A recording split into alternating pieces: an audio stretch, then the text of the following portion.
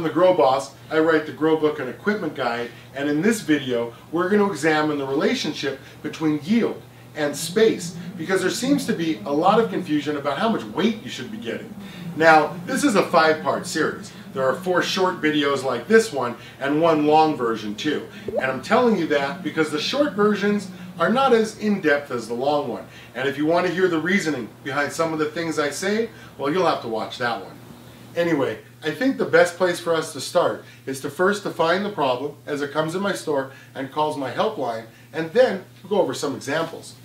Okay, the number one question you guys usually ask is, how much light do I need? And I just want you to understand that I can't answer that without knowing how much space you have and how much yield you want. Before we start, please don't even quote me what you read on manufacturer websites, because they tell you all sorts of whack shit, from putting your lights 24 inches over your plants to putting 1,000-watt lights in 400-watt spaces. So I'm only here to tell you what I know from doing this and from helping thousands of customers do this. So let's talk about average yield and how much space is required to grow that. For instance, if you have a 400-watt HPS flower light, you can grow, on average, 1.5 pounds of wet bud, which requires a 2x4 space 2 feet deep. Remember, 1.5 pounds wet is a 1/2 pound dry, so a 400-watt light, on average, will get you a 1/2 pound of dry bud. Notice, I didn't tell you how often you are going to get that weight though, and that's because I can't, because I don't know if you have a 1, 2, or 3 light rotation, right?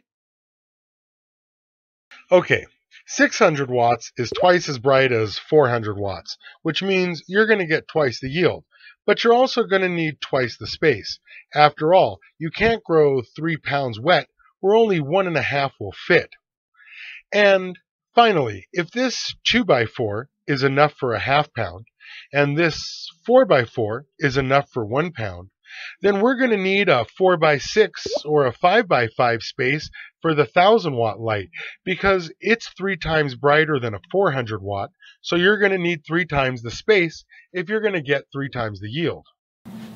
Okay, I'm the Grow Boss. I write the Grow Book and Equipment Guide. Don't forget to like the video, subscribe to my channel, and if you have any other questions, remember, there are 3 more short videos like this one and 1 long video that explains everything you need to know about light, yield, and rotations. Thanks for watching. And remember, growing can be tough, so call me before you quit.